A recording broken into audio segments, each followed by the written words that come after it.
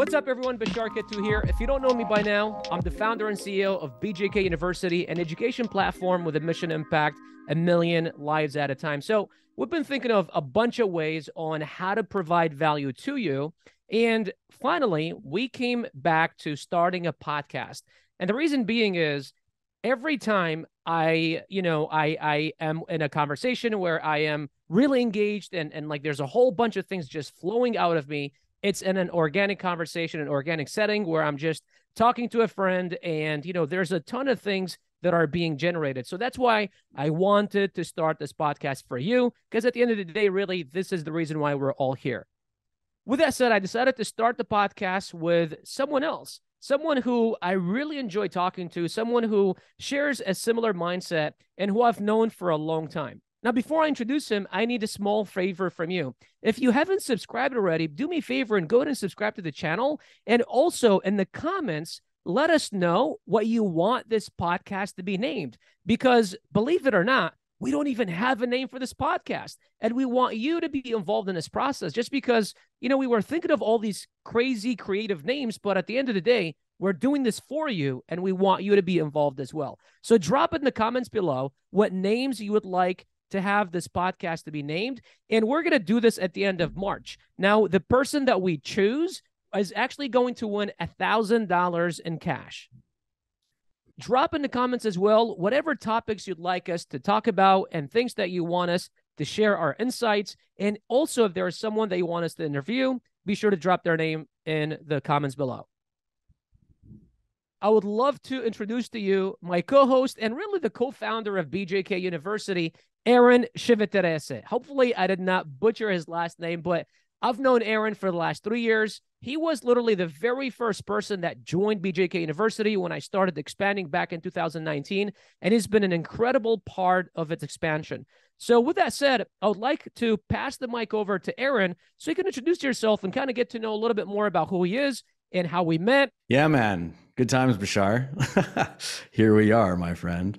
So back in the day when we first bumped into each other, I was living in Southeast Asia, right? Remember? I was on the island and we were both like doing a ton of affiliate marketing and things online. You were selling your course and I was just getting into the internet because we went through some interesting times living in the island back then. And we bumped into each other on Facebook, right? And you hit me up and you're like, hey man, let's do an interview on Facebook or whatever. And you interviewed me. Like that's the first time we met, right? And I kind of remember how it went. Do you remember how it went? It's a little foggy. Well, I remember the first time I talked to you in person, or I guess over Zoom, it was I had this podcast thing where I would bring entrepreneurs and so on. And I was interviewing you and you came on. I still remember you came on shirtless with like a pina colada in your hand. And you were drunk off your ass. I don't even know if you even knew what was going on, but I was literally telling myself, I'm like, who the fuck is this guy? What's happening right now? That sounds about right, man. That does sound about right. So back then, my wife and I had been living in Southeast Asia for, I guess, close to 8 years. We first were in Singapore in corporate hospitality, and then we moved to an island and we did more of a consulting from the hospitality side of things. And it sort of led into like festivals and beach resorts. And you know how it is at these party islands, right? Just doing my job, man. I was on duty, I was at the party. What am I supposed to do? I got to host that thing. But like, I just sort of came to a moment in time where I needed to make a decision, whether it was like continue with the brick and mortar on the island and things, or like try something new on the internet. And you kind of met me in that moment where I was still kind of feeling out both. I had lots of opportunities to keep building brick and mortar on different islands and things where a lot of my friends went and expanded and did really well. And I also was like, but this internet thing is very interesting. I see a lot of other opportunities over here, like with leverage and things that I didn't have in the brick and mortar, right? So I was sort of feeling out both worlds. And in the Facebook world, you're like interviewing people to get out there, right? So there we are. And you probably helped me a ton because I had no audience back then at all. And so we chatted and that was pretty much the beginning of it. And then we fast forwarded about a year, right? And I had moved over to Europe and started into sales and stuff. And then I had you on my podcast, right? The Growth Podcast, the podcast that I started so that I could network with people. My goal was like, I want to meet people on the internet because I don't know anybody yet. And you were like one of the first five people I hit up because I only knew about six. And I was like, hey, that dude with the mustache, man, he hit me on the island. I'm going to hit him up. We got you on there. We talked FBA and talked Amazon, and here we are, man. We were just buddies ever since, right? Pretty crazy ride, Totally. Last few years it's been nuts. Well, that's nuts. awesome. Well, as I mean, what those that are watching, what should they expect from what we're doing here? And maybe spend a couple of minutes talking about why we started this and kind of what the future of this podcast is going to look like. Totally, man.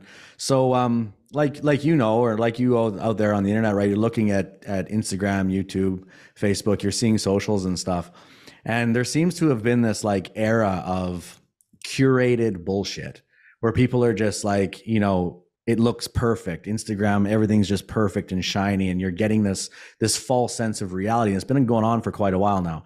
And then that sort of leaked over into the podcast world. And my podcast was actually part of that because I was very scripted in a sense. I had a lot of questions dialed in, and I had a sort of a sequence of events to go through. But I think like you and I, we both enjoy content that's raw and real, and people are just having high level conversations about interesting shit. Like I love listening to guys like Joe Rogan and people like that, Russell Brand and these guys, because they just talk about interesting shit as if there's no cameras around. And it ends up going into rabbit holes, and you learn things about the way people think.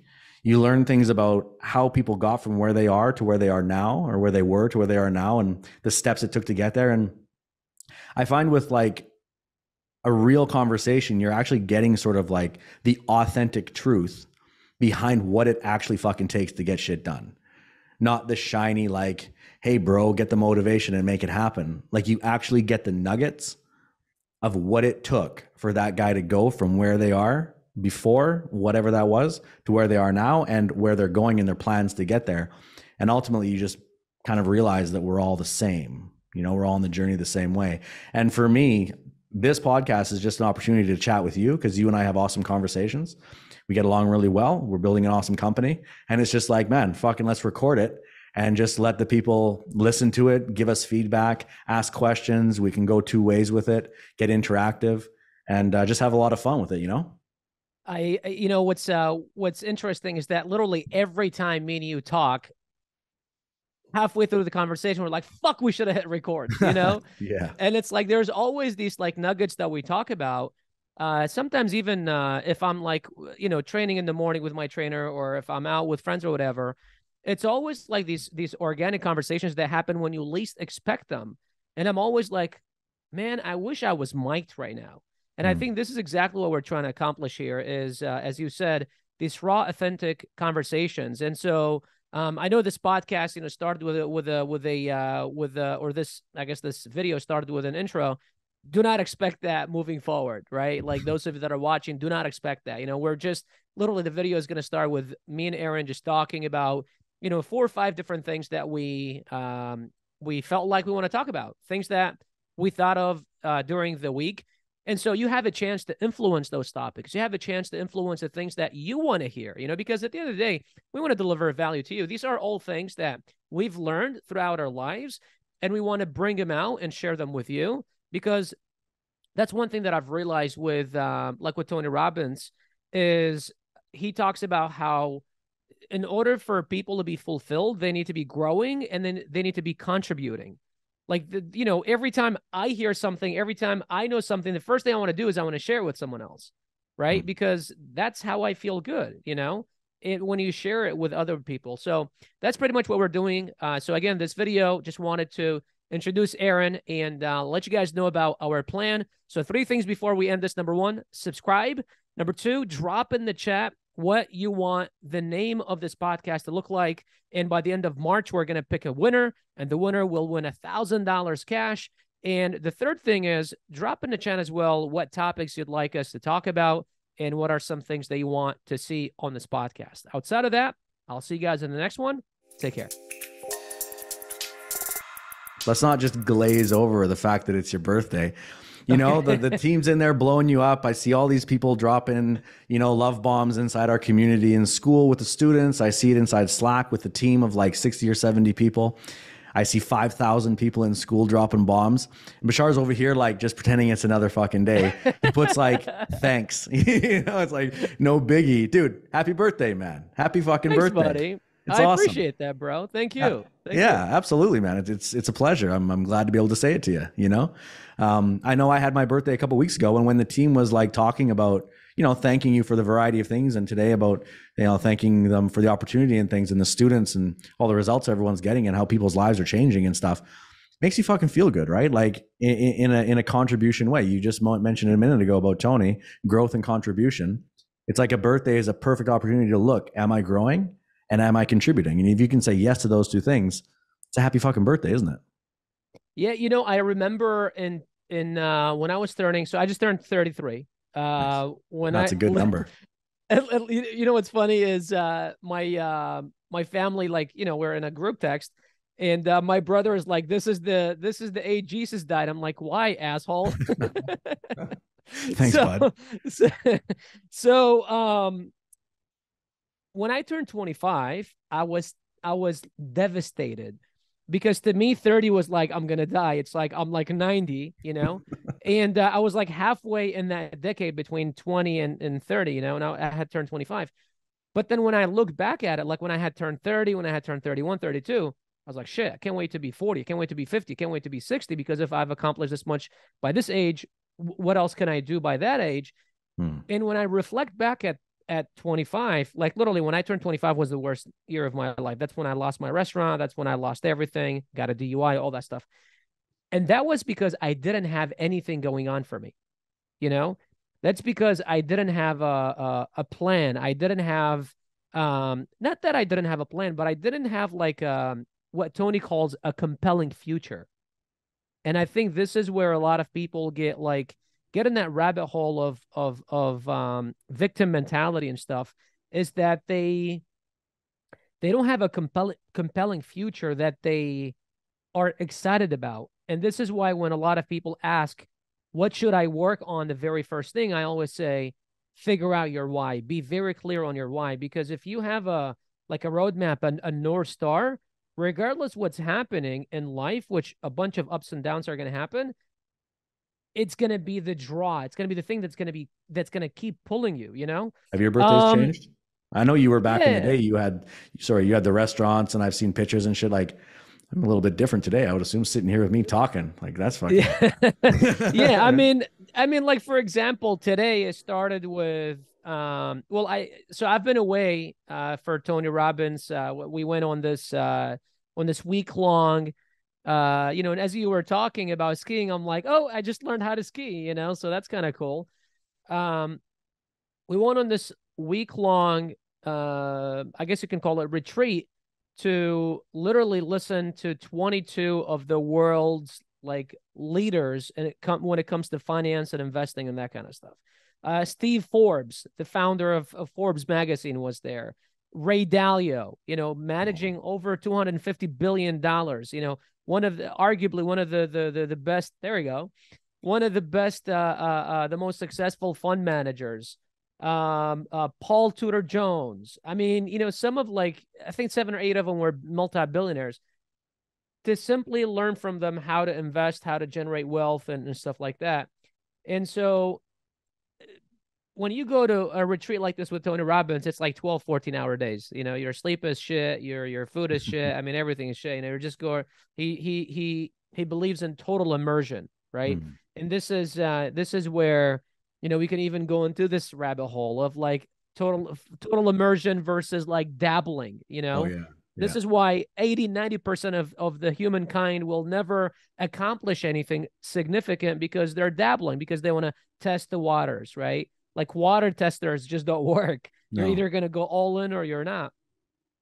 For me, it's the love that people are now like sharing. Like, as you said, Slack was blowing up. A few students reached out on school, saying happy birthday, and then just being grateful for where I am.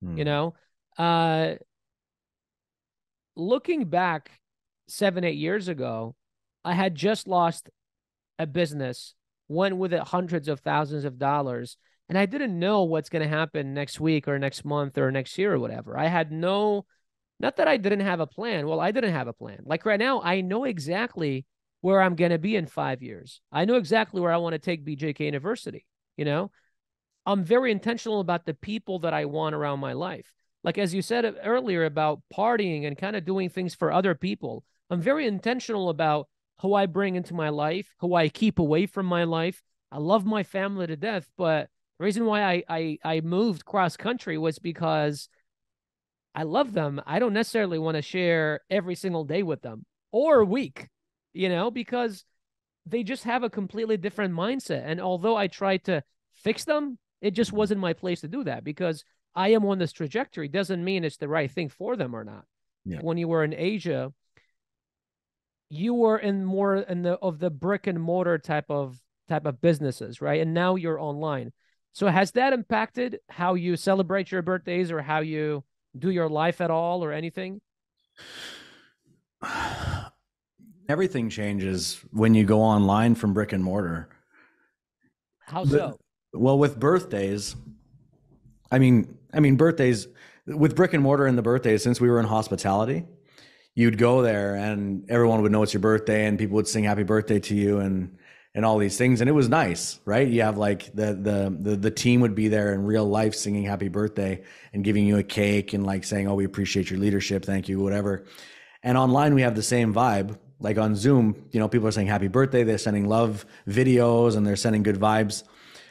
It's a little different, I think, virtually, than in person. In person, you're actually with the people live. So I would say that's even more potent in the brick and mortar space, right? Because you walk into the building and the whole building is vibing, knowing it's your birthday. They have balloons in your office. They have a cake waiting for you. Your team comes and sings at your door of your office, for example. Little things here and there.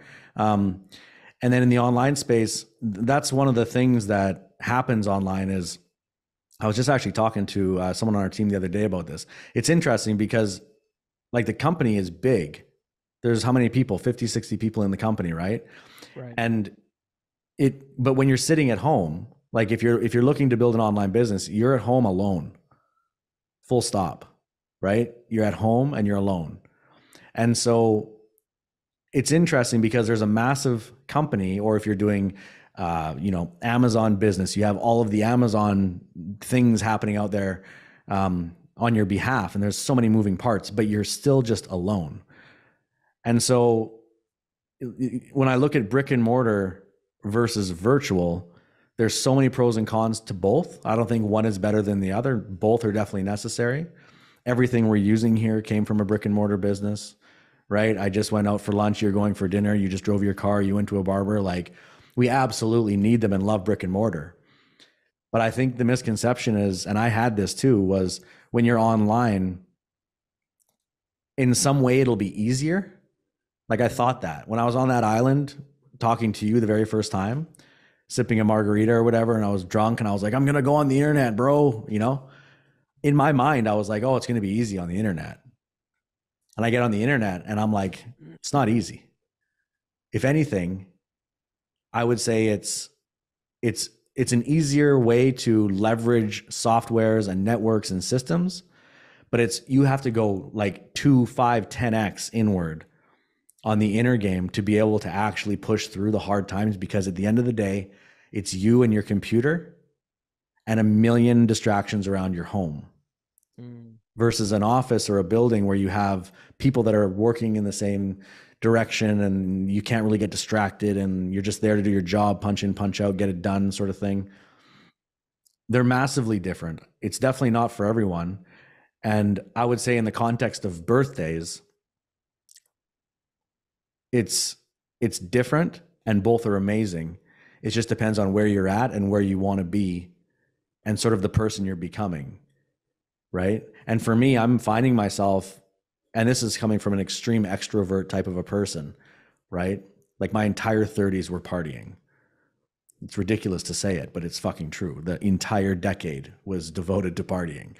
And yeah, like hosting them and throwing them and being like the organizer and like, the GM of the party. It's like, hey, throw this festival for 20,000 people. Okay. Like doing that shit back to back to back. Yeah. that's a very extrovert energy. Like you're all But over the fucking place. at least you were making money doing it, Yeah, I know. That's unlike a right. I bunch mean, of other people. drinking for free and getting paid, perfect. Not a very sustainable model Yeah. for the personal health. But what I'm getting at is like, that's an extroverted human doing an extrovert type of a thing.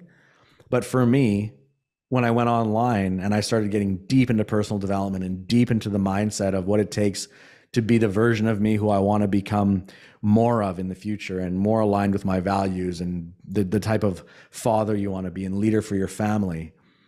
When you start going down that rabbit hole, the online space for me is golden, and I'm becoming more and more introverted with it because I find myself just spending way more time learning, reading books, journaling, being with myself and my thoughts, and then growing and developing into the person that I want to become versus being busy extroverting and out in the noise. That makes sense? I love the fact that you went into here because I think this is where like discipline truly plays a huge part. Because as you said, when you are in an office, you're sitting there and like you have your boss right, across from you or whoever else, and they're almost like micromanaging you and you have someone like holding you accountable.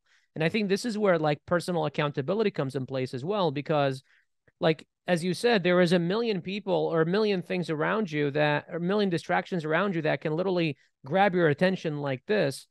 And at the same time, you're also trying to build a business. At the same time, you're also trying to provide for your family. And you're trying, because, like, for example, one thing that when I first started working online, I was struggling with was I would be home and I can work from home. And that's great. Like, that's awesome. I can take my laptop anywhere.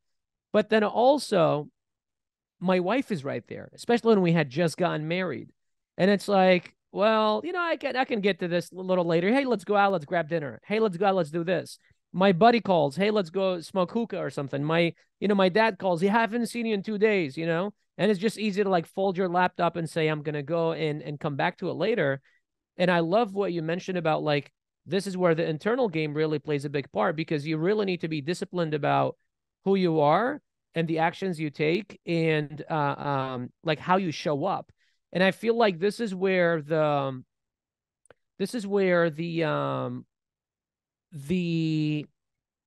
what's the word, the like appealing future, something that you're like a North Star, something that's pulling you towards it Hmm. really comes in play. Because if you don't have an appealing future, if you don't have something that you're working towards, you're gonna get you're gonna allow things to be the shiny object to draw you to them and get lazy and kind of make excuses and like say, well, procrastinate, for example, Yeah. right?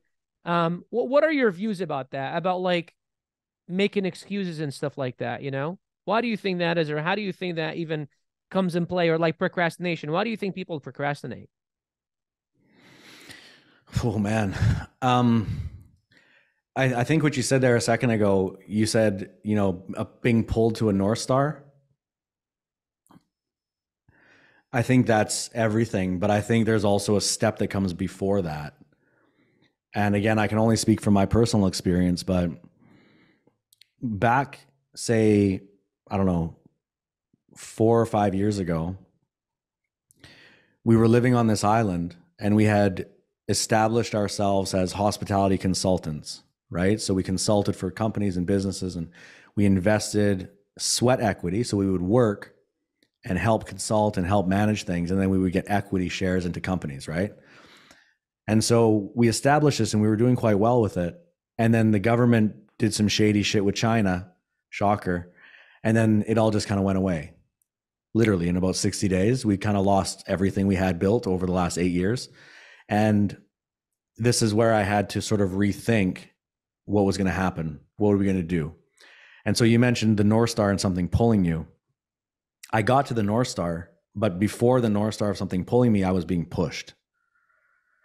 So I was being pushed by the pain I was feeling, Like I remember they closed the island. It was completely empty. So picture like it's the busiest tourist place you could possibly imagine.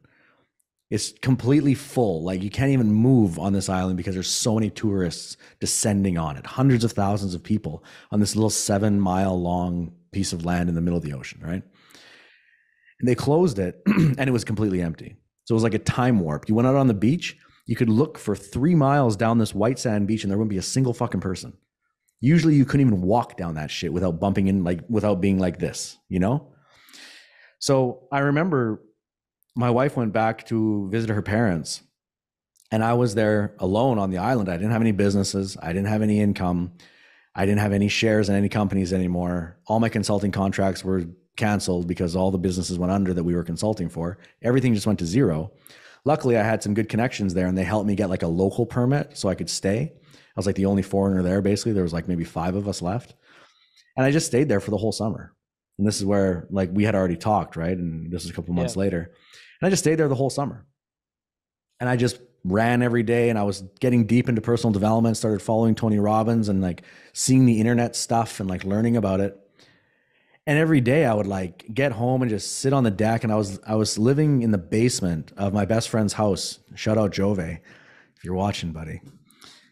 And I just remember like sitting there being like, this fucking, I feel like a loser, you know? Like I felt like I lost control. I was like, what the fuck just happened? We've been here 8 years working our asses off. My wife worked so hard, you know, and we had nothing to show for it. I'm just sitting at my buddy's house. Like he's gracious enough to let us stay there as long as we wanted. And, you know, he's giving me steaks and we're like living a good life. But I'm like, dude, I feel like a fucking bum. And I felt this way for a few months. And I was like, what the fuck am I doing? And I just felt this deep pain in me that like I wasn't providing for my family. I didn't have a stable income anymore. I didn't have a plan. I didn't have fuck all. And I was just like, it's beautiful here. The sunset's amazing. You know, I can sit here and like pet my dog and life is good, but like life sucks. Right. And I was feeling this like depression creep into me that I've never felt in my life. And I felt that way for, I don't know, a month or something. And I was just thinking and I'm feeling this pain.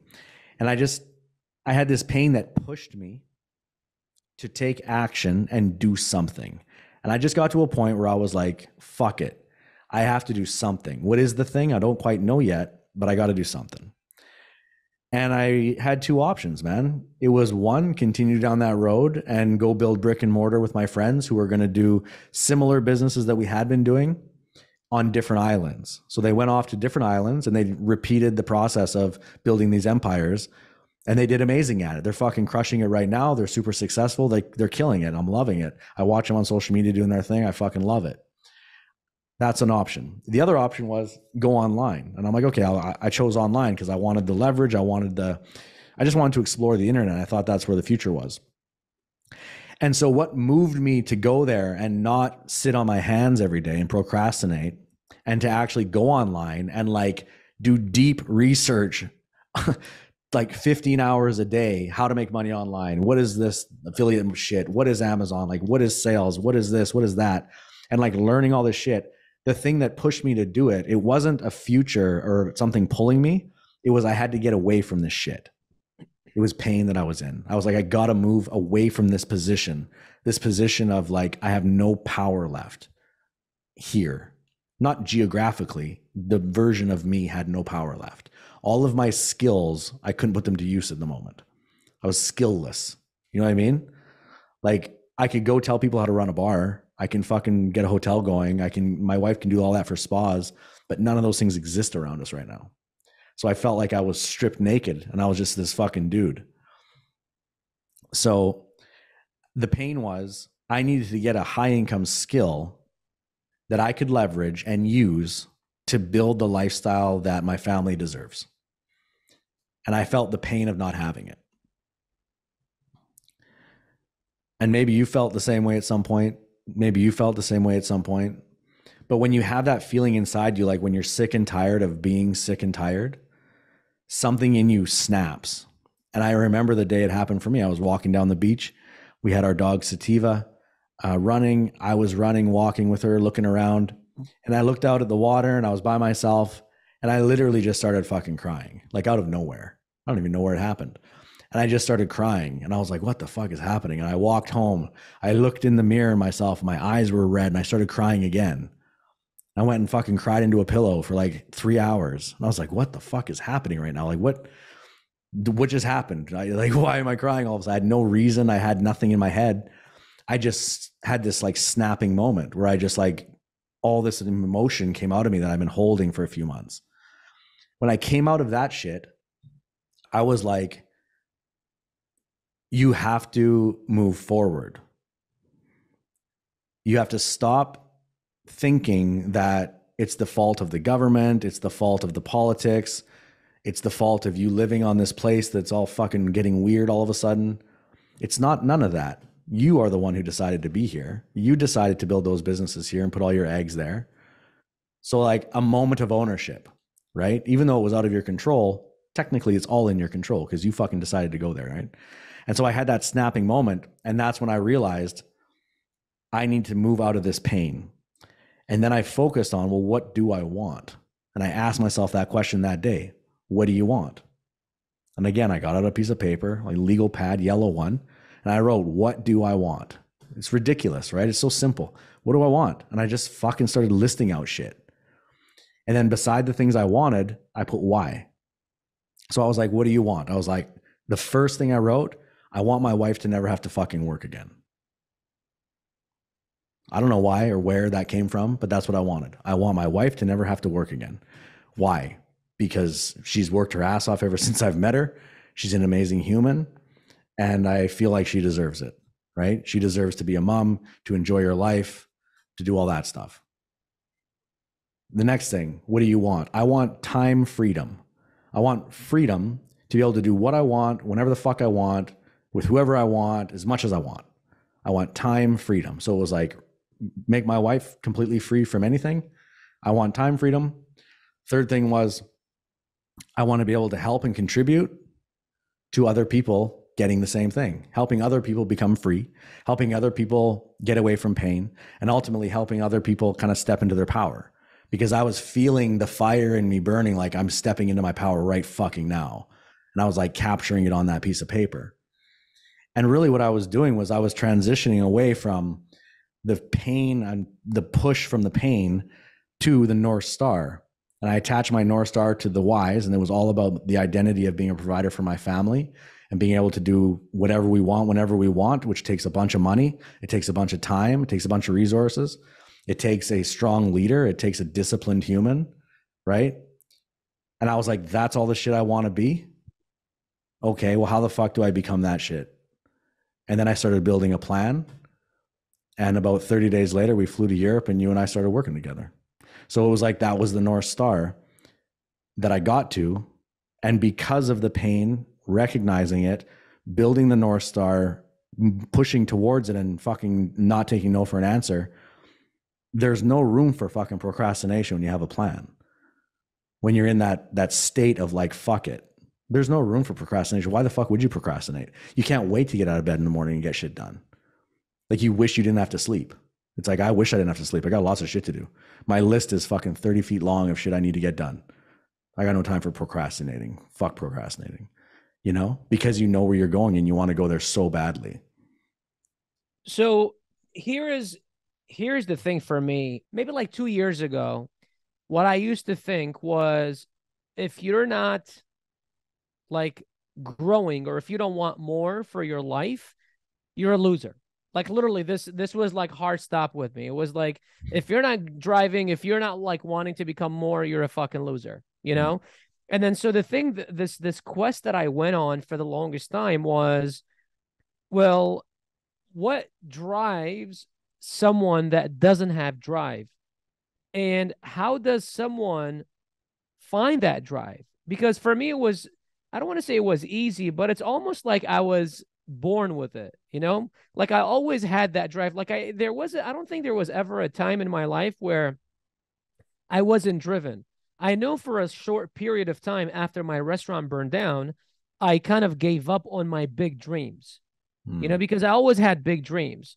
But for a little short while after my restaurant burned down, I thought, this is all fantasy land bullshit. This is real life.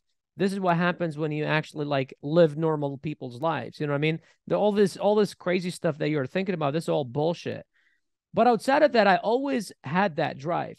And then when I would see people around me that I truly cared about that didn't have that drive, I always wondered, how the fuck do you get people to like act or do more? Like there was people like my brother, for example. I think he has the drive. I think there's a bunch of like limiting beliefs that he has that have caused him to not get to where he wants to be. But he's pretty driven. Like he's always like starting these businesses, trying this thing. Like, you know, he recently he like got into like crypto mining and stuff like that. That didn't go anywhere, but he's like always trying. But then you have this other side of people where they don't do shit. Like they're a complete, like they look like from outside, they're a complete fucking loser. Mm. And so for me, it was always the battle of like, how do you create urgency in these people's lives? Because I feel like that's what you need. You need urgency in your life. And I think what you went through is also what I went through, is this like rock bottom moment of, I've fucking lost it all. I feel like a fucking loser. What the fuck am I doing? I need to do something, right? And I think this is like a pivotal moment that Tony Robbins talks about, like leverage that was created for them. Like 7, 8 months ago, the leverage that was created for me in my life was my seizure. My seizure happened, and I started really looking at my life in a completely different way. You know, what are my food, you know, my eating habits? What are my working out habits? What am I doing to take care of me? Because I was always taking care of other people, and that's very noble, but it's like you can't pour out of an empty cup, you know? And so I feel like there is well, actually, let me ask you a question. Do you think that that drive could be like taught, or could be like, yeah, do you know what I mean? Yeah, I know Like, what you mean, because man. I some know what you people mean. have it, some people don't have it. It's like, Mm. you know, I don't know. What are your thoughts there? Yeah, I think everybody has it. They just haven't tapped into it. Okay. I think there's a possibility that people haven't had the opportunity to get around others to learn the tools and the strategies that it takes to get yourself into a position where you actually want to fucking move for yourself and not for others. Okay. And I think that comes from understanding personal values, right? I feel like, you know, one of the things that was really powerful for me that we always take our team through, and our students go through this a lot as well, right? It's like looking at your values, looking at your past values. Okay, well, if you're at home right now, you can do this quick exercise. It's like, take a piece of paper, ask yourself, what did I value 5 years ago? And just write down as many things as you can quickly, right? So like when I do this exercise, I look at that and I'm like, well, I valued, you know, being the center of attention. I valued being able to throw the best party, right? I valued knowing the DJs and being behind the DJ fucking booth with the bottle of tequila and being seen there. It's ridiculous to say now, but like that was the version of me. I valued looking successful, even though I wasn't doing that well financially. It looked like I was because I was everywhere all the time. So it's like the perception value. And then on the other side of the piece of paper, you want to write down, what are the values of the version of you want to see in 5 years from now? Right? So you think to yourself, well, where do I want to be in 5 years? Okay, well, I want to do X financially. I want to do X with my family. You know, I want to do X contribution to your church or your foundations or whatever you want to do. I want to be in X shape, right? I want my blood work to come back this certain levels on certain things, cholesterol down, testosterone up. You know what I mean? Like that's where I want to be. Okay, so now I see these two super different versions. This is the old me that's for real because I remember that guy and there they are. This is the version I want to become and I'm working towards. And so now when I look at that, if you go into like a visualization meditation type of a state and you see that version of you, it's like, okay, well, how does this guy stand? How does he walk into a room? What does his fucking bank account look like? How does he treat people around him? How is he serving the community, the team, the students? How does his wife look at him? How do the kids perceive him? Is he a leader for the family? Okay, that's how that guy is. Those are the values. That's the human. If you want to become that fucking guy, there's no goddamn way you're sleeping in and eating fucking potato chips.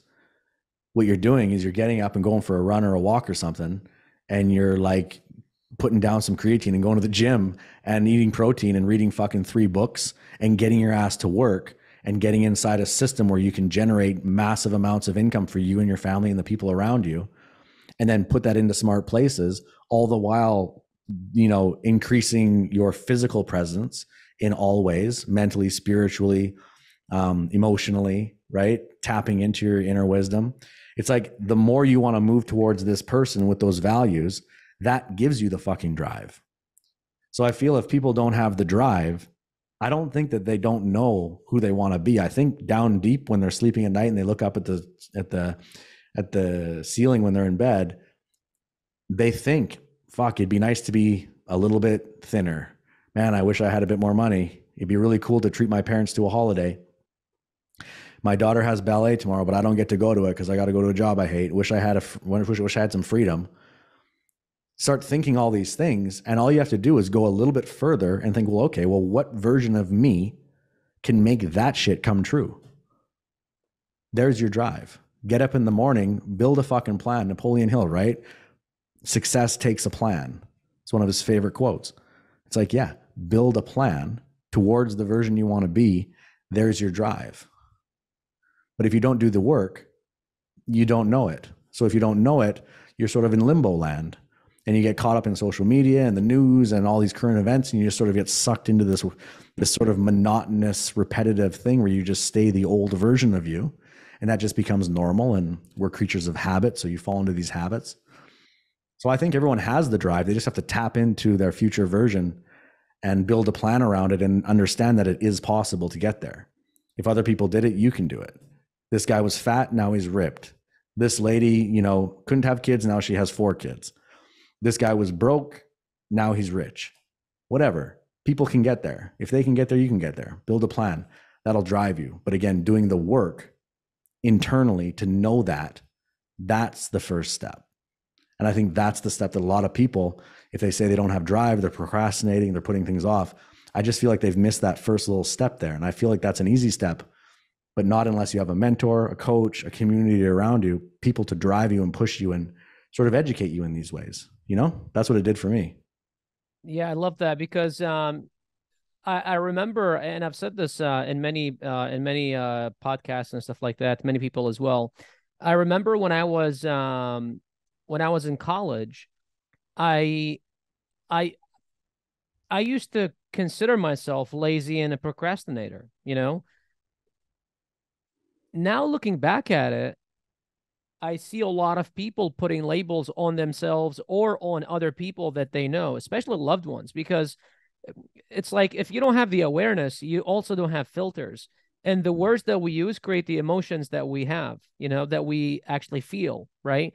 And so, like, for example, this morning, my trainer was like, "Hey, man, how do you feel?" I was going to go into what I always say. Oh, my shoulder is a little sore. My back is a little this. My that is a little that. Instead, I was like, I feel fucking great. And that, for whatever reason, created this drive at the gym that I normally don't have, because I'm always like, oh, my shoulder is sore. Okay, so then I'm not going to really go that hard on bench press today. My wrist hurts. Well, when I do curls, I might not go as hard, And so going back to the labels that we put on ourselves, I remember I would be in school. I would be like, I would open a book and I would sit in front of a book. And I would have an exam in 2 days. And I would literally, like a fly would go by a mile away, I would turn around. I would I could never get my mind to actually finally focus and get the thing done. And then now looking back at it, it was not that I was lazy or a procrastinator. I was just uninspired.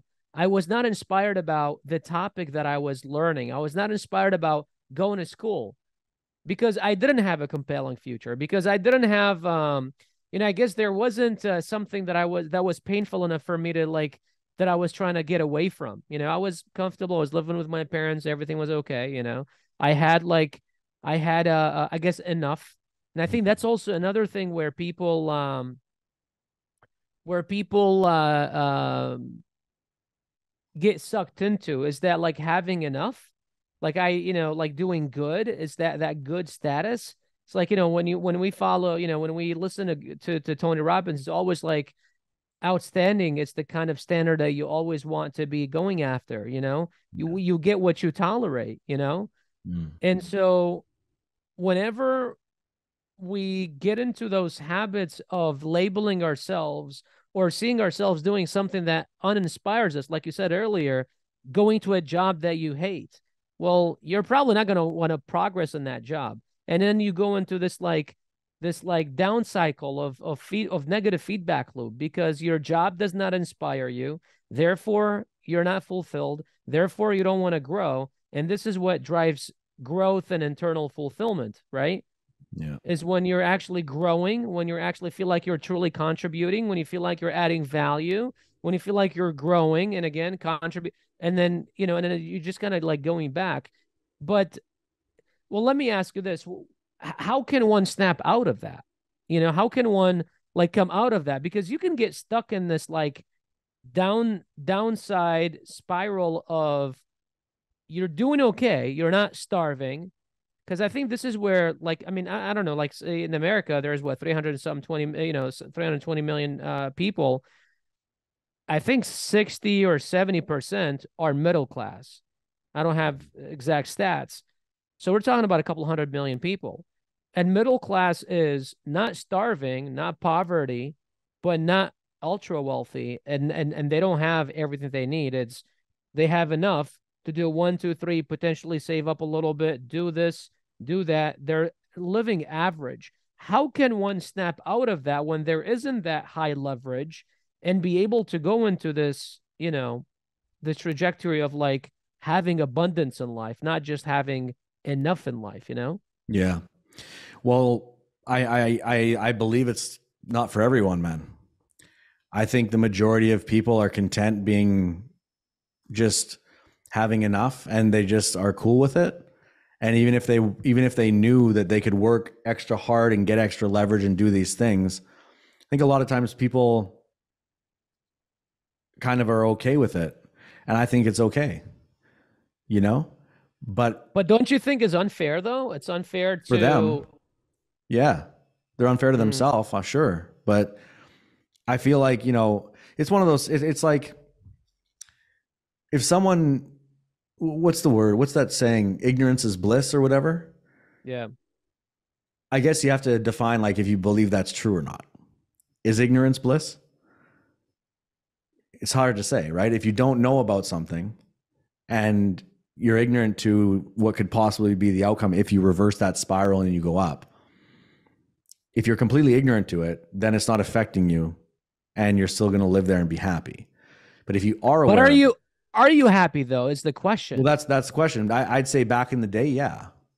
I think the thing is now social media, the speed at which we get information, how fast we get news, how quickly you can fucking just go on Google and see, the net worth of someone, or, so and so bought a new fucking yacht, or you got these guys driving around in Lambos and shit, and people see it, right? Before they wouldn't see it. You'd be at home, you'd be working in the factory, go to your local pub or whatever, hang out with your friends, and it would just sort of be that. But now the second you open your phone, you can just immediately, it's like, buy a condo in Dubai, $500,000, oceanfront, beautiful. You're like, holy fuck, that's nice. So I think a lot of people now are aspiring for more than ever, if that makes sense. I think ignorance has been bliss before we had the speed of information that we have now. I think now everybody who is on the internet, which is fucking everybody, that they see what's possible. Mm. And I feel like they either go one or two ways. One way is, yeah, for them, they can do it because they're special and they know something I don't know. And like, it's sort of a bit of a hater energy. It's like, yeah, they can do it. Fuck those guys. Or on the other side of it, you get someone who's inspired by it. They're like, wow, look what that person did. Holy shit. If they did it, I can do it. So these two different energies to look at. Both people want the same thing. Both are looking at it from a different way. The thing is, the person who's looking at it from a hater perspective can also switch their paradigm if they start working on themselves. Because if they start working on themselves, and I will always go back to inner work and personal development, always. If they're working on themselves, journaling their thoughts, looking at their core values, meditating about what they want, thinking about where they are now, being fucking truthful, looking in the mirror and like telling themselves they love you, I love you, I love you in the eyes. Try that shit. You will cry. If you do that and you stick with that and you learn about who you truly are and what you're capable of, because when you go inward, you realize how strong you are. None of this shit fucking matters. When you're inside, you understand how strong you are. If you open up your eyes and you see, oh shit, look at that place in Dubai. Oh, look at that guy in the Ferrari. Oh, look at this person doing that. Look at that person who just built an Amazon business and retired their parents. Look at this guy who's doing this over here. Wow, these people are awesome. If you're doing the inner work, you will think to yourself, I can do that shit too. If you're not doing the inner work and you're just being sort of mundane about what you feed into your mind, and you're just like scrolling Instagram or TikToks and just being entertained with dancing or whatever. I mean, I love dancing, but like if you're being entertained, watching Netflix, watching movies, not really like putting inputs that make you smarter or make you think, they just entertain you, like dancing clowns versus someone giving a lecture about something interesting. If you're stuck in that low vibe, when the good stuff comes across your reality, you won't catch it. See what I mean? So it's like if something comes into your reality that is like, oh man, these people are successful, they're doing really well, I'd love to be like that so I could have that lifestyle with my family too. I wish I could go there with my kids. And you see that family fucking posting their pictures on Instagram. If you're vibing down here because you're not doing any inner work, it passes by you and you view it like you can't do it. If you're doing inner work and you're vibing high, you will see it and you'll think I can. And you'll be like, dope, congrats. Let me see how you did that. Who did you learn that shit from? So again, it comes to where you are on the spectrum, right? And if you're vibing way higher than where they're at, if you've been deep in the game and you're like on fire, you pass by them, you're going to pull them up somehow. It's like a chain. I'm with you and I'm following. And I've always had the mindset of you can never hate on success. I just can never hate on success. But here's the problem that I see, and I'm playing the devil's advocate here, because like you open Instagram, for example, and you see like what you see on Instagram is not even fucking real. Like we know this, you know, like I have friends that I know personally, and when I look at their Instagram, I'm like, fuck, I want to be like this guy, but I know who this person is, you know? Yeah. And I feel like social media has been great to us because it's provided us so much awareness, and I think it's incredible. I mean, it's brought speed to information like never before, right? But the other problem with social media is that I see nowadays, and I see a lot of people getting in that. And I feel like this is where and why people become bitter, because they look at things and they just do not look real. And the other person tries to like overcomplicate or not just overcomplicate, but over exaggerate the reality. And I feel like that goes back to what you said, the inner work, right? Because it's like, why is it that someone will go rent a car and pretend that it's their car and take a bunch of pictures of it and post it on social media? Because they want validation, because they need significance. Like what you said, me 5-10 years ago, I wanted to be the guy with the bottles. I wanted to be the guy behind the DJ. I wanted to be the guy. And that was me as well. Like, my restaurant, no one could tell me what to do. The biggest reason why my restaurant burned down was because I would not take no one's advice, because I knew it all. I used to remember there was a guy that used to work at the restaurant. He would be like, you've got this. He's like, you know who you remind me of? I'm like, who? He's like, George Clooney. I'm like, George Clooney? I'm not that fucking good looking. What the fuck are you talking about? He's like, He's like, no, you have this smirk. You know how George Clooney has like, he's always like smirking, you know? Yeah. It's like you have this smirk when you walk around. I'm like, okay. He's like, what it feels like is like you know so much stuff that no one else around you knows. And I used to feel that way. I used to truly feel that way. Like I used to feel like I'm up here where everyone is like down here, that I knew so much more. And it Mm. was because I had not done the internal work. It was because I had not truly figured out what my true values are. I had not figured out my true why is. I had not figured out what my North Star in life is. And when you have people that are thriving for the image and for the significance and for being the guy, and then you've got the other guy that's barely making it, and it looks at these guys and it's like, well, this is not real. The only thing that they can do is hate on them, right? But Mm. as you said to your point earlier, I think both of them, if they stop doing what they're doing and actually look inward instead of outside, because we're always looking out there to feel happy. It's like when I make $10,000, then I'll be happy.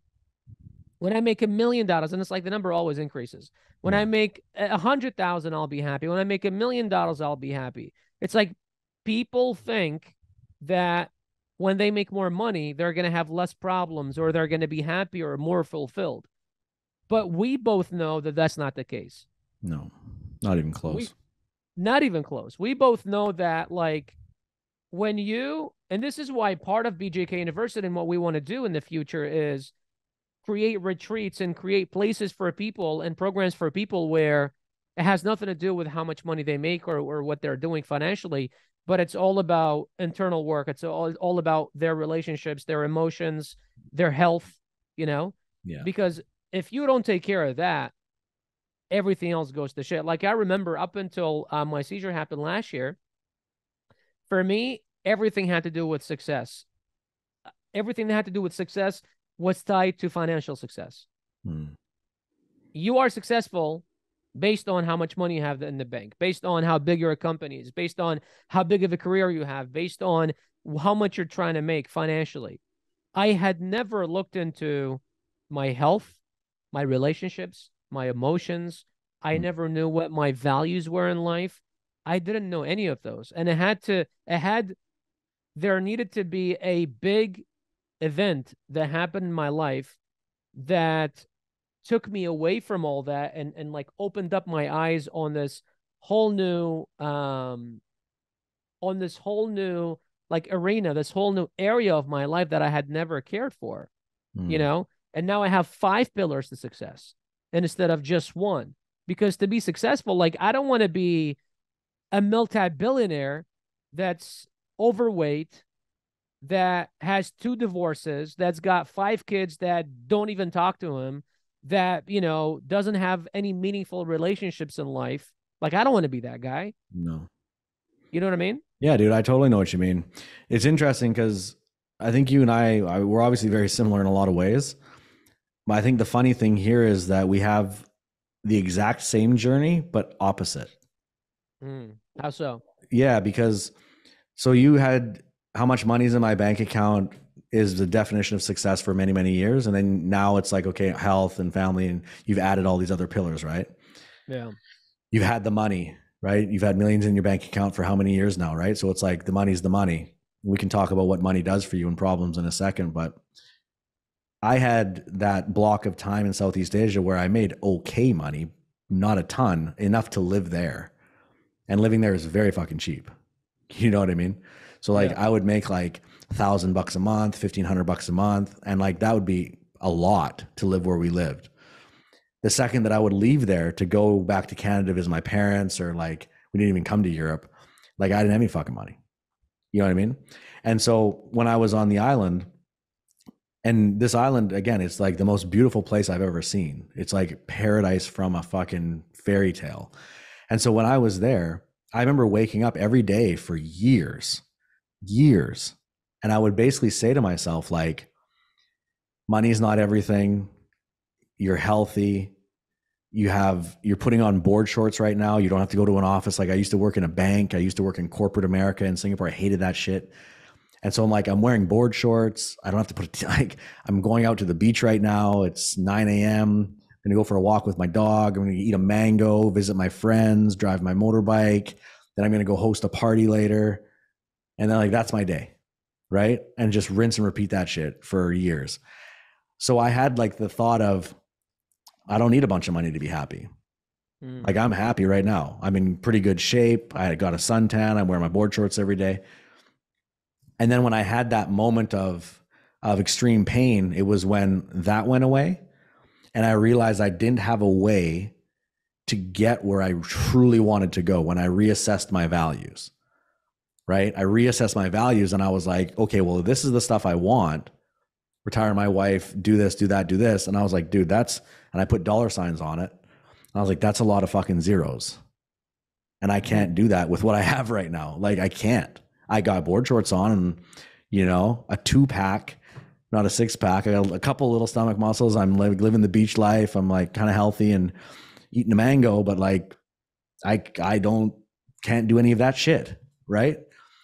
So that's when I had the moment of like, I need to get my shit together financially. So I had many, many years of like, money's not everything. You don't need it. Just enough to get by is fine, which is very weird for me because I used to work in banks and corporate where I thought money was everything. So I had this massive shift, right? I went from working in a bank, I want to get rich, to like, fuck money. I'm going to live to an island and I don't need money. Let's just wear bare feet every day. Did that for a long time. And then I got to a point where I was like, no, I need money. And then I was like, no, I need a lot of money. Then I was like, holy fuck, I need a new skill. Right. And that's when the internet came. But then I had the moment like you said you focused on only success and you sacrificed your health and stuff, right? Like you would just work and is that right? Pretty much. Yeah. I mean, that's pretty much what I did. Yeah. So when I moved to Italy, my wife and I decided, okay, like time to turn a new page, try something new, work on the internet. I don't know what that means yet, but let's see. We moved to Rome into this little 1-bedroom apartment, $800 a month in a shitty part of Rome in the ghetto of Rome. Fucking random place to move to. I know, but we did it. It was fun. And so we got there. I remember. I know, exactly. Right. And so then we started working together and I was like, okay, like I found a vehicle here, right? I found the internet. I found a vehicle in the internet. I found a business partner who I trust and I can see a future here. I can see all these things. I can see the zeros and I'm like, this can get me there. Right. I had that like click. And so I'm like, okay. And I spent the next fucking 2 years. So it's been like 3 years now, roughly with us. Right. So the first 2 years was in Rome mostly.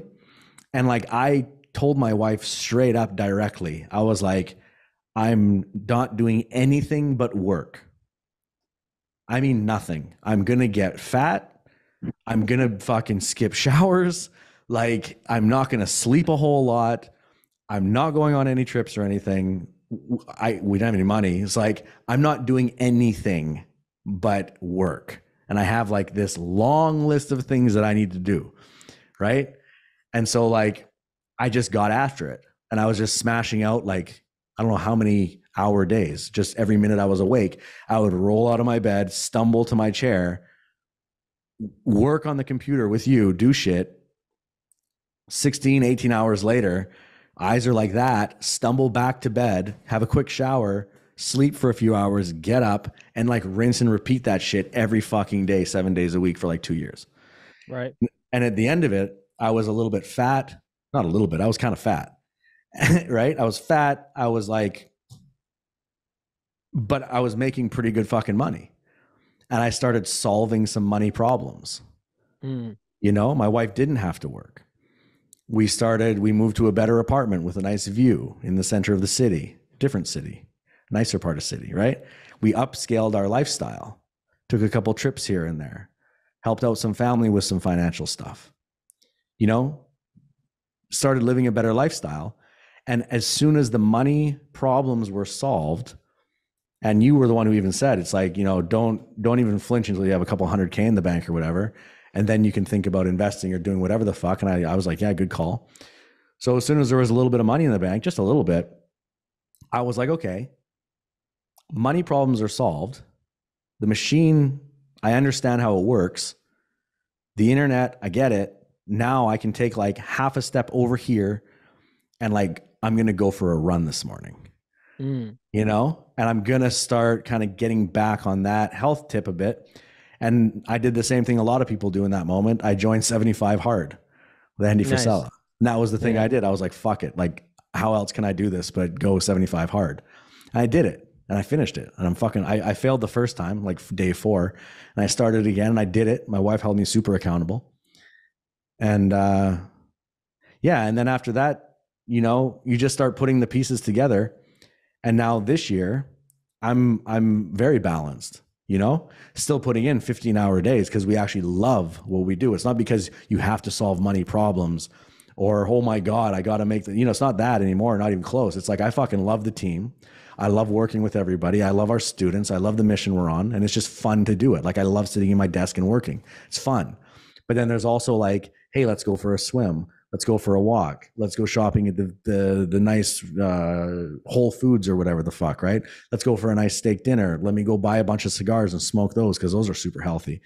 You know what I mean? Like more balance over time. But I think at the beginning, if you really want to like break through, you have to fucking get uncomfortable and sacrifice a bunch of shit, like almost everything, you know? It's interesting how it's very interesting how you said, you know, I actually still work 15-hour days and I actually enjoy what I do because one of the biggest reasons, like I know right now, you know, you're very involved with our sales team and stuff like that, and you're leading them, and you guys have done an incredible job. But when I was still on the phone talking to prospects wanting to enroll in BJK University, the very first thing, or one of the most common things that would come up all the time was, well, I don't want to be 65 and retire. I want to retire at 40, or I want to retire at 30, or I want to retire at 50, or, you know, Mm, and I was like, oh, that makes sense.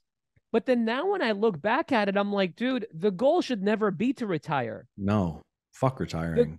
the goal should be to never have to work again, but work because you fucking love what you do, Yeah, exactly. right? Yes. Like like I was last week I was with Tony Robbins for a whole fucking week, 5 days from 12 p.m. until 2 a.m., 14 hours for 5 days. A 64 fucking year old who this is his year number 46 that he's been doing this. He's got 2 seminars like those per month, Mm. right? And he's traveling all over the world. This motherfucker is worth over $1 billion. He does not need to do all this shit. No. Like, I'm looking at it, I'm like, I love you. I don't know if I want to build a company this way. You know what I'm saying? But it's like, Yeah. dude, the guy shows up every day and he does it. Not because he needs to. The last day we went to his house in Sun Valley, there's a mountain that has 3 properties. One of them is his. His house sits on 80 acres of land next to a hot spring. The house was like stupid. Like, I can't even like explain to you. There was literally 400 people at his house. And it was like nothing, Yeah. you know? Yeah. I Sounds can't like a even shack. start, dude. I can't even start describing what it looked like. Yeah. Right? He doesn't need to work, but he works because he fucking loves it. I mean, this guy's probably gonna live 175. He's all about stem cells and shit like that, and he's Yeah. probably fucking injecting like $1 million worth of stem cells every morning or something, you know. So this guy's gonna be forever, and I bet you he will continue to do what he does because Yeah. he loves it, because it's his mission, because it's the thing that drives him. So the goal, like anyone that's watching, if you're watching right now, the goal for you should not be to not to work or to retire, but it should be to not have to work and still fucking work because you're enjoying what you're doing, because you're doing something that you love. Limiting beliefs, we all have them in all areas of life, right? Like, we have limiting beliefs about what we physically can do. We have limiting beliefs about what's possible inside our businesses. We have limiting beliefs about if someone will say yes to you at a dance, you know, as like teenagers or whatever. Limiting beliefs are fucked up and they stop you from doing all the sorts of shit that you can and should be able to accomplish in your life, right? What do you think about limiting beliefs in general? Like, if I said to you, like, have you had some? What are they? Like, have you recognized any in yourself in your journey? Oh, dude. I mean, until now, I'm still uncovering limiting beliefs that I have. Yeah. Well, here is one. For example, And this is more about like what we do with BJK University and everything else. For the longest time, I thought that we are like when it came to like programs or when it came to like doing different things, I always thought that there's a specific consumer that we are targeting. This is like our avatar. This is the person that we're going after. But then I realized that there is this whole other area of consumers that we're not targeting or we're not helping. Mm. And for me, it was no, but this is our avatar. We're like B2C. We're business to consumer. This is more of B2B. This is the guy that's got like $50,000, $100,000 in the bank. I'm going after the guy that is that's got 4,000, 5,000, $10,000 in the bank that wants to start a business, that's never started a business. Like this is our niche, right? This is the person that we're targeting, and this is the person that BJK University got created to help. And then I realized, like literally this last week, I was like, we're on a mission to impact 1 million lives. These are lives and these are lives, right? Why is it that I have this kind of like discrimination in my mind between who we should go after? This is a person that wants to start a business online. Great. We have a skill that can help you. This is a person who's got $50,000 in the bank that's got maybe a great career. Maybe it's a doctor, maybe it's a lawyer, whatever, and they also want to start a business that has second stream of income, or they have a second stream of income, so they can also impact their lives. They can impact the lives of their family. Maybe they want to give back to their church, to the charities that they support. We have a skill that works. Why don't we employ it to also help them? And so I'm always uncovering these limiting beliefs that I have until today. And sometimes I heard Alex Harmozy say this. He said, you know what I realized? I realized that people who have accomplished more success in a certain area than me, it's not about what they have that I don't have, but it's about what they don't have that I have. Mm-hmm. Nice. It's like, what is the thing that they have already cut? What's the piece of fat that they've cut out of their life and pushed away that's not holding them back? Tony Robbins talks about this all the time, is having too many rules will make it difficult for you to accomplish your goals or to get fulfillment in life. So we have all these rules, and it's not, I feel like a lot of these limiting beliefs and a lot of these rules that we have in our lives, in our minds, they're not things that we've added. Obviously, some of them we've added, but a lot of them are cultural. A lot of them are things that we've grown up with. Like if I was actually on the phone the second day that I was skiing, one of my friends back home in San Diego called me, and I'm telling him, I'm like, hey, open FaceTime. Let me show you where I'm at. And I show him, and the first thing he told me is like, what the fuck? Why are you there? This like white people shit. I was like, what the fuck? First of all, that's racist as fuck. Second of all, why would you say that? He's like, skiing? Since when do you ski? And then so whatever, like, we got on the conversation and I got off the phone with him, and and then I started like thinking, I'm like, why did he say that? And I was like, well, because culturally, we don't like Arabs don't ski, like I've never skied. I've never had a friend that's actually gone skiing. And then, I was there and I was looking around. It's like a bunch of white people, and it's like, okay, that's cool. But that's like a cultural thing, Yeah. And so there's all these things that have been implanted in our lives, in our minds throughout our life, that now become the way that like we live life by these blueprints. And something that I've learned from Tony is if you want to continue to find success and find fulfillment in life, you need to change your blueprint as you progress through life. Because if you have the same blueprint that you had when you were in Asia, you'd probably be stressed the fuck out right now.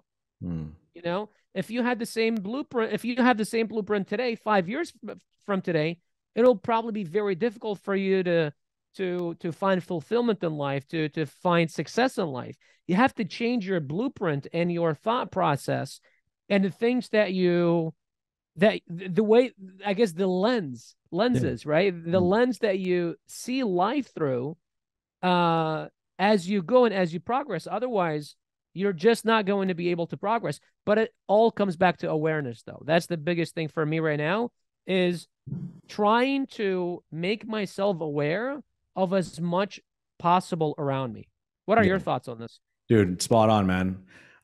First of all, yeah, lots of white people skiing, lots of dudes like me for sure. Yeah, 100%. Um, but yeah, man, it's what's like embedded in you, right? It's there's things in your genes that you can't deny.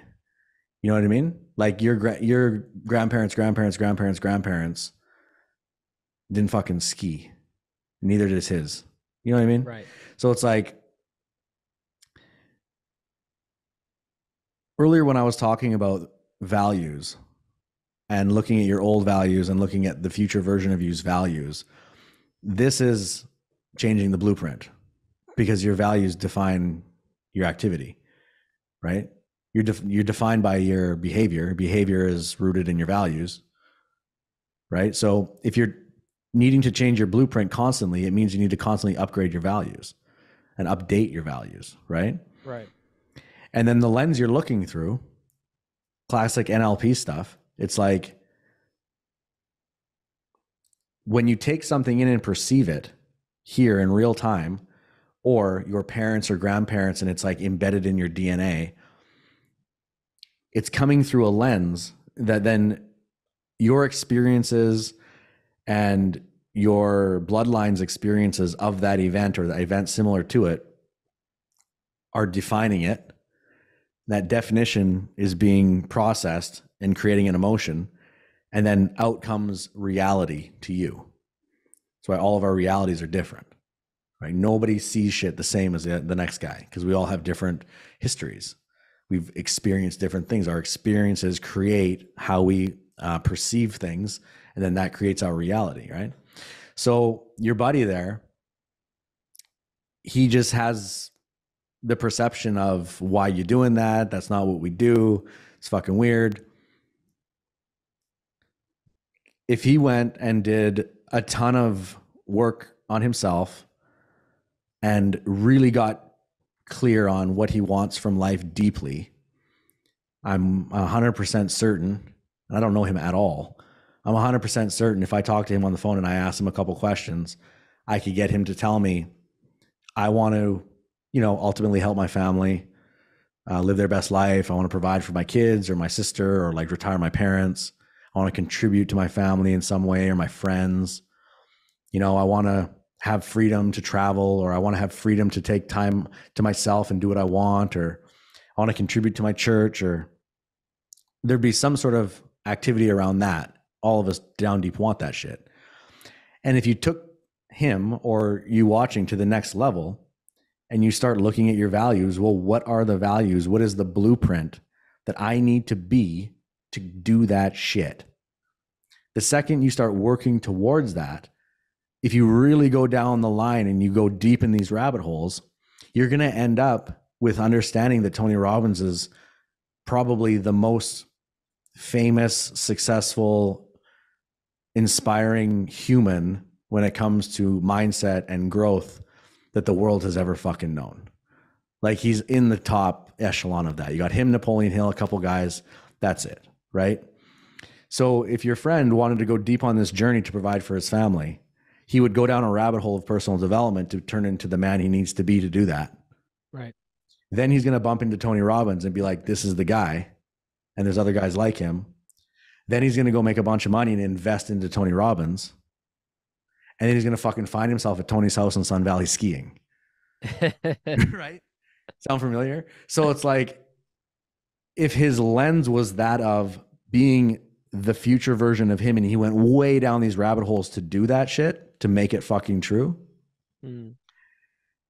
Hey, bro, I'm skiing. What are you doing skiing? Oh, I'm at Tony's private retreat for his personal clients. Fuck yeah. That's epic, bro. I love it. Send me a picture.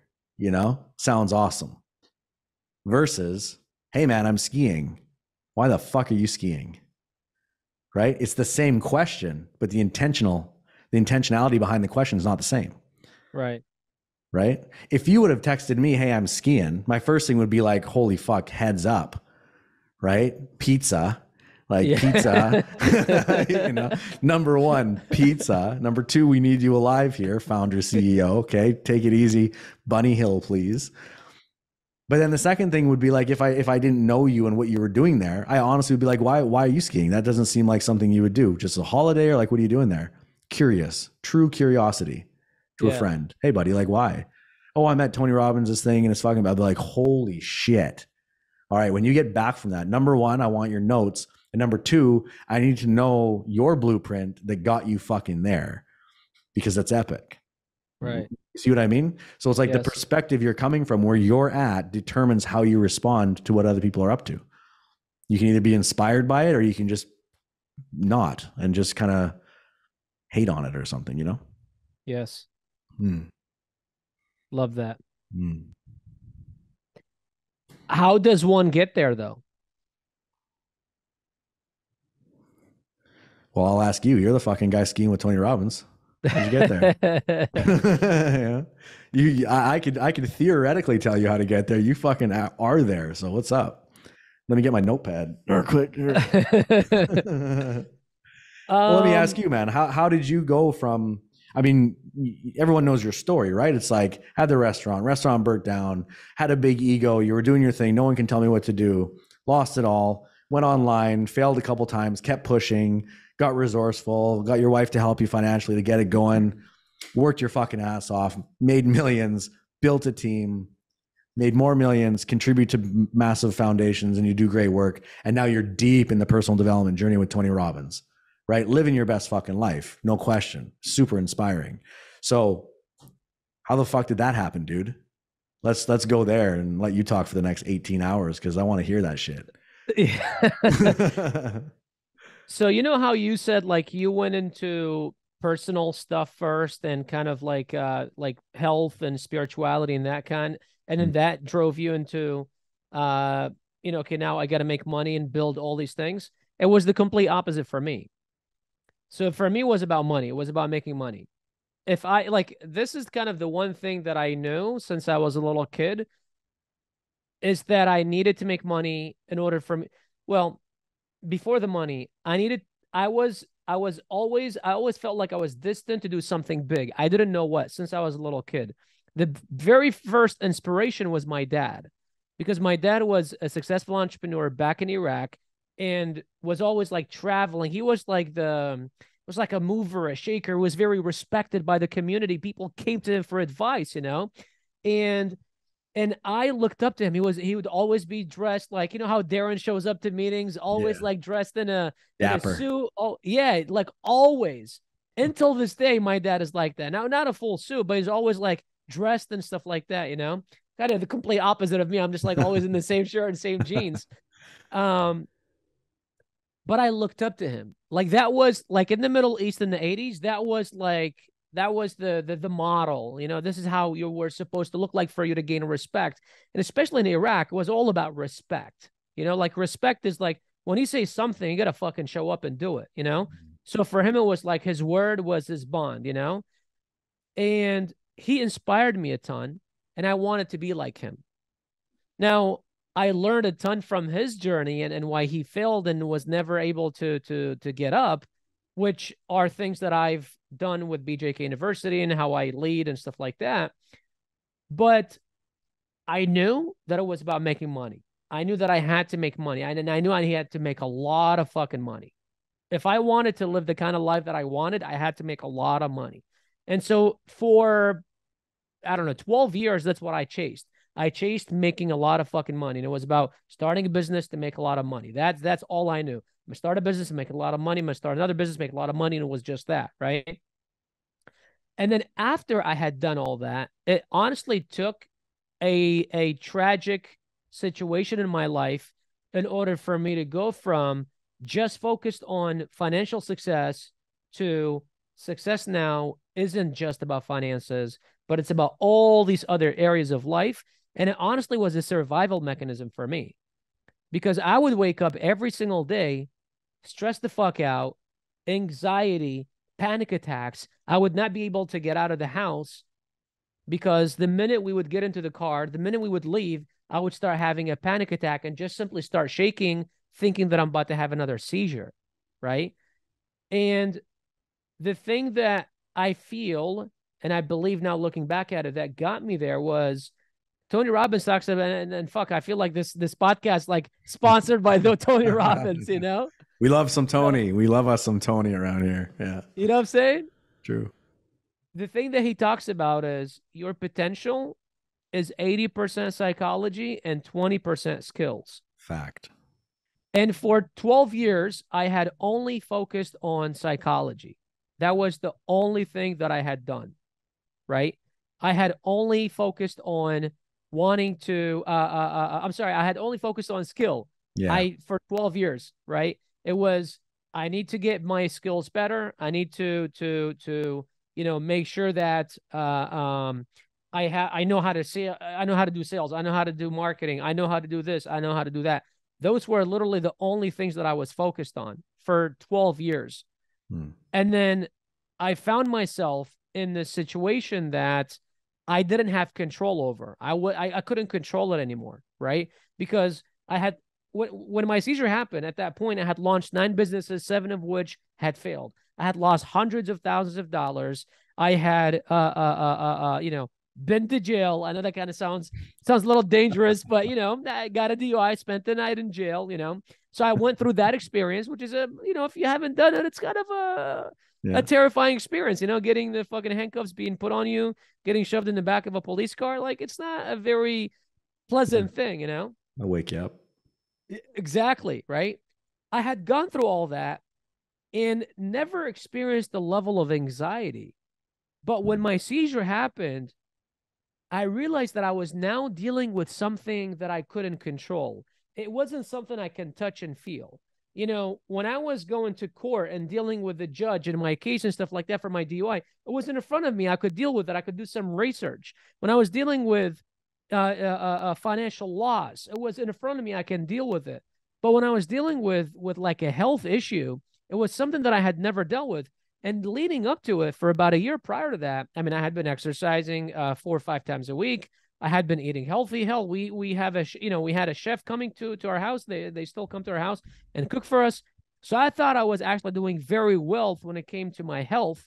And out of nowhere, bam, I'm on the floor having a seizure. And now it's like, well, what the fuck happens now? I mean, this thing happened out of nowhere. I don't know what triggered it. Doctors don't know what triggered it. It's like, well, how do I go about life? How do I trust the drive? How do I trust to go out? How do I trust to do this? How do I trust to do that? And then my mind starts spiraling over to all these different things. And that's because I had not focused too much on my psychology. I feel like I had always had the drive. I had always had the motivation. I had always had the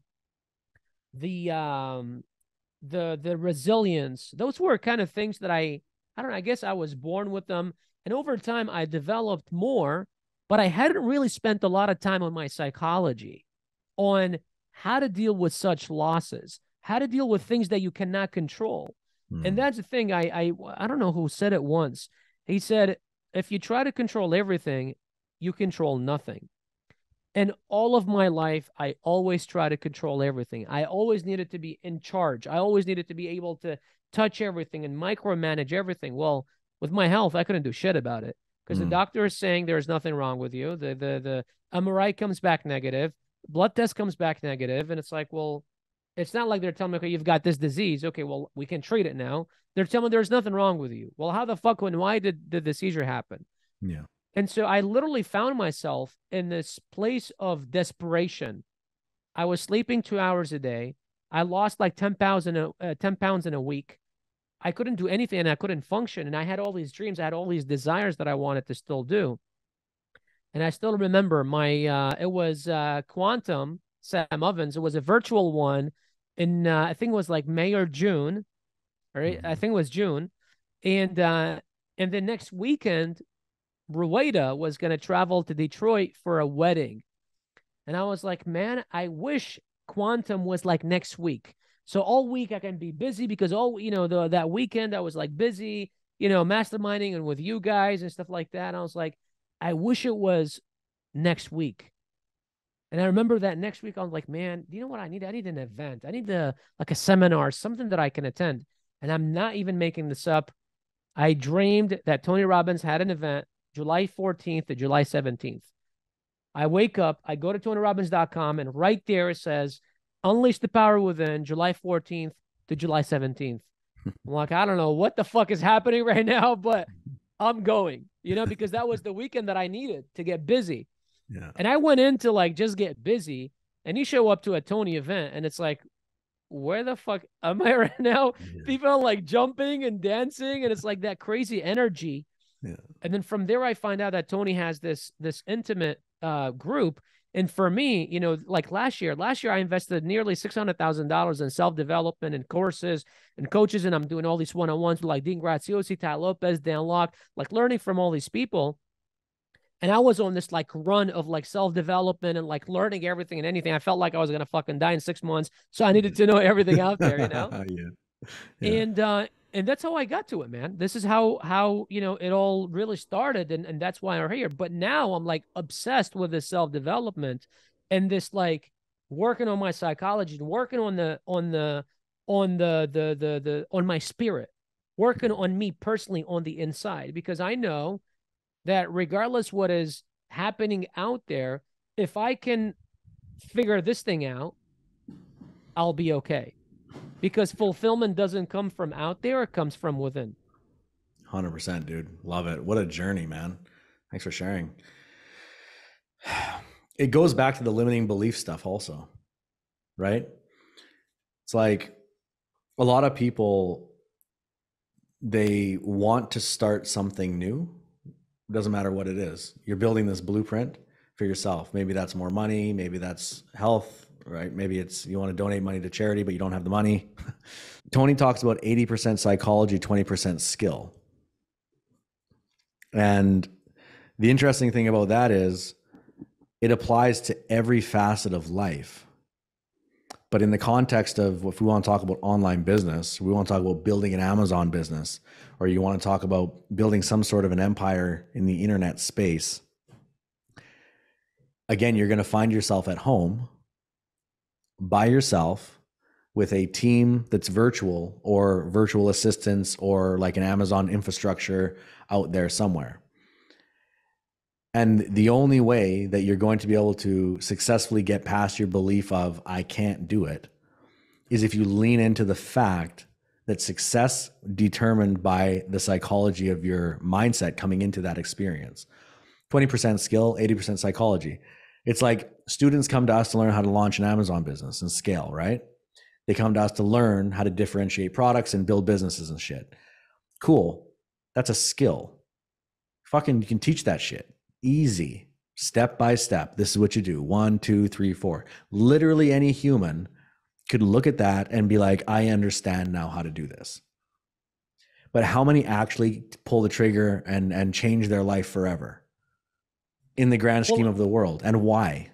Because of the psychology behind it, because of the limiting belief of, I've failed before, I might fail again. I don't have time. I can't do it. Those are all limiting beliefs, and that's all psychology. So the deeper you go here, the faster you will realize you fucking can. You can. If he can, I can, everybody else over here can, you fucking can. 80% of it's psychology. So if you smash past that limiting belief, and there's many ways to do this, you can literally Google like how to break a limiting belief, how to understand I can do things. Like just Google it and watch some YouTube videos. You'll see what's up. Our coaches talk about it all the time. The second that you click that you can, then you just apply the skill. The skill can be taught. The skill can be learned. And it's just like riding a bike, right? You didn't know how to ride a bike, but now you do. You were a baby who didn't know how to walk. You didn't just fucking stop and crawl the rest of your life, right?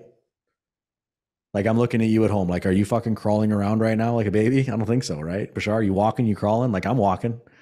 Like I definitely fell over the first time I tried to walk, right? So it's like in a business, if your psychology says, I'm going to continue pushing through my limiting beliefs and the thoughts that I can't, and just keep applying the skill and surrounding myself with people who can help me, eventually you're going to be able to walk and run and do all the shit you want to do to build out this blueprint of the future version of you who you want to be, you know? And that's what you did with the Tony adventure you're on, right? You went from a place of controlling, micromanaging restaurateur to skiing in Sun Valley with Tony Robbins, financially in a completely different place. And I would argue most of that came from the belief that you could, and that led you to actually going after and getting the skill. It's like, I can fucking do it. I'm going to figure it out. I'm doing this shit. I got me. Let's do it. And then you went and doubled down on skills for how many years to figure it out? Now, let me ask you this, man. How much faster do you think it would have gotten you from where you were to say where you are now, if rather than just focusing on skill for that long, what if you would have moved into the space where psychology was the thing you were focusing on in parallel with the skill? So it's like you're learning marketing, you're learning Amazon, you're learning teams and leadership. What if at the same time you would have also invested into the personal development and the coaching back then equally in the early days? Do you think that your curve would have been faster? The very first thing when I talked to Ty Lopez, he said, if I had to redo my career all over again, I would triple down on mentors. And I remember like my Amazon business did not work until I invested in a mentor. Looking back at my restaurant, really looking, if I had to redo this all over again, what I would have done would have probably been to partner up with someone who knew what they were doing. But even more importantly than that, like, I don't know if you remember when we first like started scaling BJK University and when we launched the program and stuff like that, we used to have like a 20-30% refund rate.